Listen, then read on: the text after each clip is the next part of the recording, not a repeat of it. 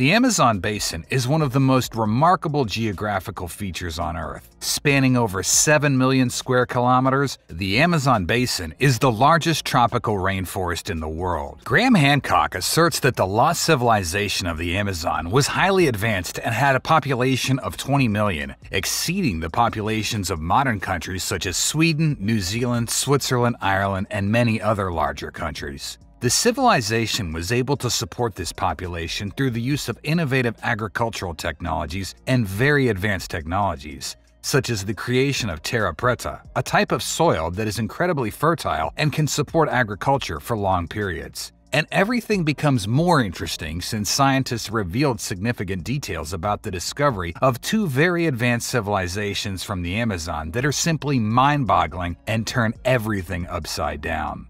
So, covering over 40% of South America, the region is home to one of the most biodiverse ecosystems on the planet, with an estimated 40,000 plant species, 1,300 bird species, 3,000 fish species, and countless other animals and insects. The Amazon basin is situated in the heart of South America, surrounded by the Andes Mountains to the west and the Brazilian Shield to the east. The region is dominated by the Amazon River, which flows for 6,400 kilometers from its source in the Peruvian Andes to the Atlantic Ocean. The river and its tributaries form an intricate network of waterways that crisscross the entire region, providing a vital lifeline for millions of people and animals that depend on the Amazon for their survival. Francisco de Orellana was a Spanish explorer who's best known for his discovery of the Amazon River in 1542. During his exploration, he also claimed to have found lost cities and civilizations in the Amazon rainforest, which sparked the interest and imagination of many people over the years. Orellana's journey began when he and his fellow explorer Gonzalo Pizarro set out on an expedition to find the mythical land of El Dorado, a fabled city of gold that was said to exist somewhere in the interior of South America. The two men and their crew embarked on an arduous journey through the Andes Mountains, crossing treacherous terrain and encountering hostile indigenous tribes along the way. After months of travel, the expedition reached the headwaters of the Amazon River, which was known as the Rio de las Amazonas. Orellana and Pizarro decided to split up, with Pizarro leading the main body of the expedition downstream, while Orellana took a smaller group of men and set off in search of food and other supplies. It was during this journey that Orellana claimed to have encountered numerous tribes of indigenous people who were living in large, prosperous cities deep in the heart of the Amazon rainforest.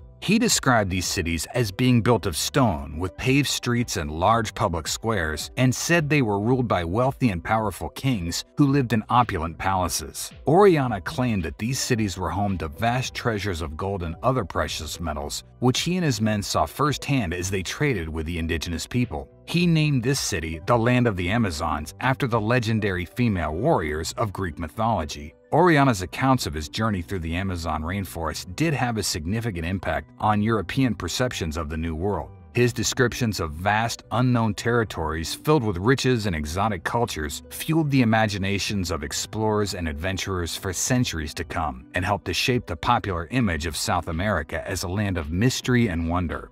During his journey, Orellana embarked on a voyage down the Amazon River in search of riches and new territories for his empire. Little did he know that his expedition would lead him to a discovery of a new society, the Xingu, who would forever change the way he viewed the world.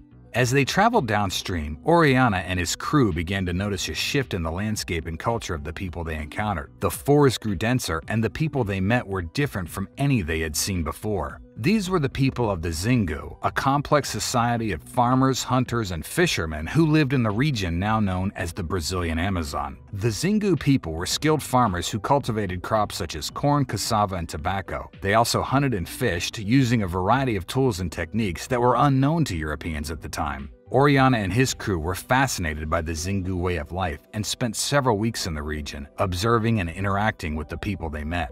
During their stay, Orellana learned that the Xingu were a highly organized society with a complex social hierarchy and sophisticated system of governance. They had developed their own language and culture and were highly skilled in the arts of weaving, pottery, and metallurgy. Despite their peaceful demeanor, the Xingu were not entirely welcoming to the Spanish explorers. Orellana's men were seen as a threat to their way of life, and there were several tense encounters between the two groups. Nonetheless, Orellana and his crew managed to establish a rapport with the Xingu people and even traded goods with them before continuing on their journey downstream. Oriana's discovery of the Xingu society was a turning point in the history of the Amazon region. Until that time, Europeans had viewed the region as a vast, uncharted wilderness, inhabited by uncivilized tribes. The discovery of the Xingu people shattered these preconceptions and opened up new avenues for exploration and trade. Oriana's journey down the Amazon River was an incredible feat of exploration, and his encounter with the Xingu people was one of the highlights of the expedition.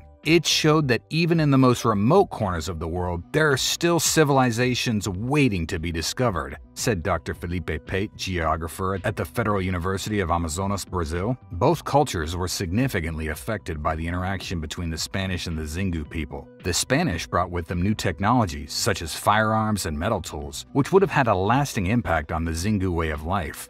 Conversely, the Xingu people introduced the Europeans to new foods, medicines, and cultural practices, which would eventually be incorporated into European society. Oriana is also credited with discovering the Amaguas tribe. As Oriana and his men traveled down the river, they encountered many different tribes, some of whom were friendly and welcoming, while others were hostile and fiercely protective of their territory. It was during one such encounter that Oriana first came into contact with the Amaguas. The Amaguas were a tribe of indigenous people who lived in the upper reaches of the Amazon, near the modern-day border between Peru and Brazil. They were a sedentary people who lived in large villages and had a complex social hierarchy with a chief at the head of each community. Oriana and his men were fascinated by the Amaguas, and they spent several weeks in their villages, learning about their way of life and customs. They were particularly interested in the Amaguas' use of a type of poison which they used to hunt animals and fish. Oriana was also struck by the Amaguas' advanced knowledge of agriculture and their ability to cultivate crops in the harsh Amazonian environment.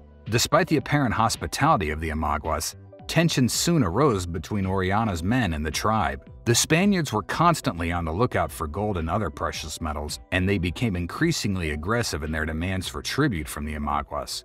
This led to a series of skirmishes, which eventually escalated into open conflict. The conflict between Oriana's men and the Amaguas was brutal, with both sides suffering significant losses. In the end, however, it was Oriana and his men who emerged victorious, thanks in no small part to their superior weapons and tactics. Despite the violence of the encounter, Oriana's discovery of the Amaguas was significant in that it marked one of the first recorded encounters between Europeans and the indigenous peoples of the Amazon basin. It also provided valuable insights into the complex social structures and customs of the tribes who lived in the region. Oriana's discovery of the Amaguas helped to dispel many of the myths and misconceptions that Europeans held about the Amazon, paving the way for further exploration and discovery in the region, said Dr. Luis Gomez, exploration historian. Joe Rogan talked about it in his podcast with Graham Hancock. As they have explained, the Amazon basin is approximately 7 million square kilometers in size, with about 5.5 million square kilometers remaining unstudied by archaeologists. This is equivalent to the entire Indian subcontinent being ignored in world archaeology. For many years, there was a dogmatic belief that the Amazon was not a suitable area for human habitation due to poor soil quality, lack of resources, and distance from the Bering Straits. The prevailing view was that humans did not enter the Amazon until about 1,000 years ago. However, this belief has gradually changed due to the tragic deforestation of the region, which has revealed evidence of large, flourishing cities that were once hidden by the rainforest. Smallpox is a viral disease that has plagued humanity for centuries, and it has been responsible for numerous outbreaks throughout history. One such outbreak occurred in the 16th century in the Amazon region of South America, where the disease devastated and destroyed the local population. The Amazon smallpox epidemic occurred during the early years of European colonization of the Americas. As Europeans explored and settled in the New World, they brought with them a host of diseases that the indigenous populations had never encountered before. Smallpox was one of the most deadly of these diseases, and it quickly spread among the people of the Amazon region. The smallpox epidemic represents one of the most devastating episodes of disease in human history. Its impact on the indigenous populations of South America was catastrophic, and it serves as a reminder of the importance of respecting and protecting vulnerable communities, said Professor Sarah Rodriguez, Latin American Studies scholar. According to Joe Rogan, there used to be 20 million people living in the Amazon. When Europeans visited in the 1500s, they reported seeing huge civilizations in the region. However, when explorers returned 200 years later, there was no trace of these civilizations. It was later discovered that smallpox had wiped out the population and the jungle had reclaimed the cities. As Rogan explains, using a technology called LiDAR, which is like laser radar, planes or helicopters are flown over the region to create a detailed image of what's beneath the surface. LiDAR has revealed significant complex structures such as roadways, irrigation systems, and circular patterns that suggest the presence of villages and cities where millions of people once lived. Joe said, Europeans, when they came in the 1500s, they would tell these incredible stories about these huge civilizations in the Amazon. But then, when explorers came back 200 years later, there was nothing there, and they were like, this is crazy, they lied, they must have lied. But it turns out they didn't lie. What happened was smallpox ran through and destroyed everything. The Amazonian people had no immunity to smallpox, and the disease spread rapidly through their communities. It's estimated that the epidemic killed between 80 and 90% of the indigenous population in some areas. The disease was particularly devastating because it spread quickly and was highly contagious. Infected individuals could spread the virus to others for up to 2 weeks before showing any symptoms. That's it for today. Subscribe to our channel and hit the notification bell.